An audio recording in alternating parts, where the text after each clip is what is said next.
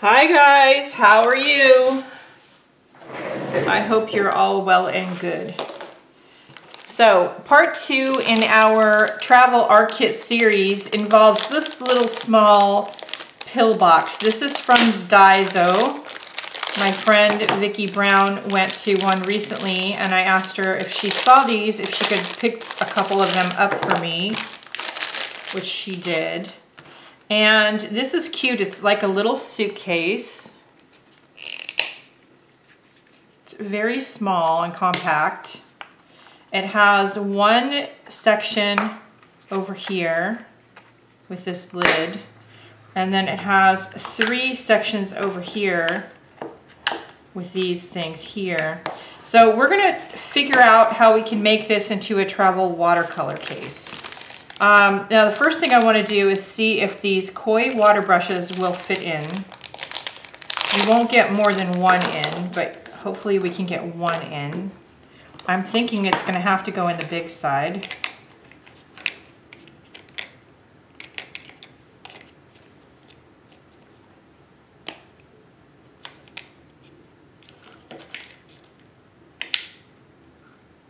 Okay, it does fit. Personally, I like a pencil in there, but I think these pencils are all too big. I'm gonna have to shorten a pencil. I thought they were pretty short to begin with, but evidently they're not short enough. If you have a stubby Stabilo pencil like this one, that would definitely fit in. But I've said it before, I tend to collect pencils you know, when I'm at IKEA or, you know, you're out shopping on one. This is from Celebrity Cruises, from our Alaska cruise. We were, I don't know, doing something.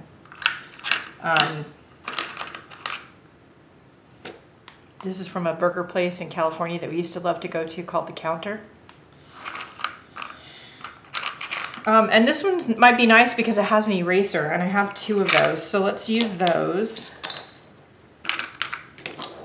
The first thing I need to do is shorten these pencils because they are way too big. So let me sharpen them and shorten them. I'll be right back. Okay, so I'm going to be able to get 8 colors of watercolor in here. And what I think I've discovered is once I have the pans and paint in, these little lids I think will go back on. So should you have to close it before the paints are completely dry, this will at least a little bit keep it from going too far. Plus there's like a gasket on here, so it shouldn't leak. There's a lot of different ways you could put this in, including gluing them. But again, I love this adhesive tack because although it will stick them down, it's not completely permanent. So at someday, should you decide you want to change things around in here and take the paint out, you can do that. Plus, if the bottom of the case isn't flat, this will take up some of the extra space. So all you do is take a blob of it, squish it to the bottom of the pan, put the pan back in there and push it down.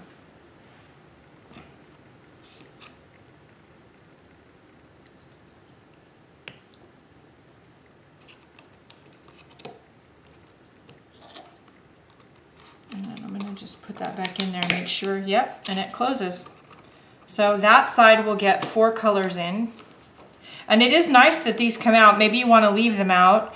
Or maybe you want to be able to take them out when you're working on it. You can do that too. So now let's do the other side. And you have a little small watercolor kit. So this is how I would fill it. I'm gonna fill these like we did the other ones. Okay, do this. Actually, let's just do this.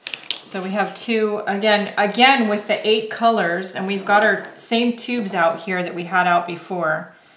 So in this one, I'm going to put some yellow, the lighter yellow.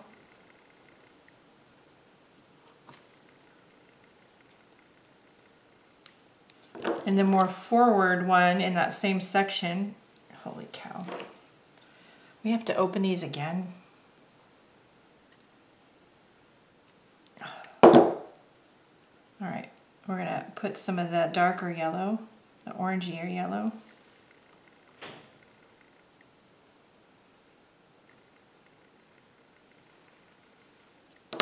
Then we'll do the same thing up next to that, next door, so to speak, with the reds. With this selection of colors, which is the same as the other mini kit we did in part 1, you should be able to mix a lot of different other colors, browns, purples, pretty much anything you need. And all you would need to do is let these paints dry before you put the little lids back on and or closed it up. And you're good to go. And you literally have a teeny tiny pocket watercolor kit that you could just take anywhere. It could just live in your handbag. All you need is a little small journal, which you can make like we did in part 1 out of some paper, or you could, there's a lot of little small tiny journals around, including ones made with watercolor paper. This is, oh here. That's about, I like to use one about this size, but you could make one that's smaller if you wanted to make one that was smaller. Again, use the tutorial that we show in part 1, which I'll link below. And so that's it for today. We do have a part 3, so look for that. And we are gonna play with our Minion and this clear plastic box in part 3. So that's gonna be a lot of fun, and I wanna show you a couple other alternatives. And have some fun, make some art, take it with you on the go. Don't be afraid to do that. And like, share, and subscribe if you will. If you have any questions, comments, or concerns, leave it in the comments below the video. Also, don't forget to check out the description for ways to support the channel and the free content here on YouTube. I sure would appreciate that. And above all, go out and have a great day and do something nice for yourself because you deserve it. I'll see you later. Bye, guys.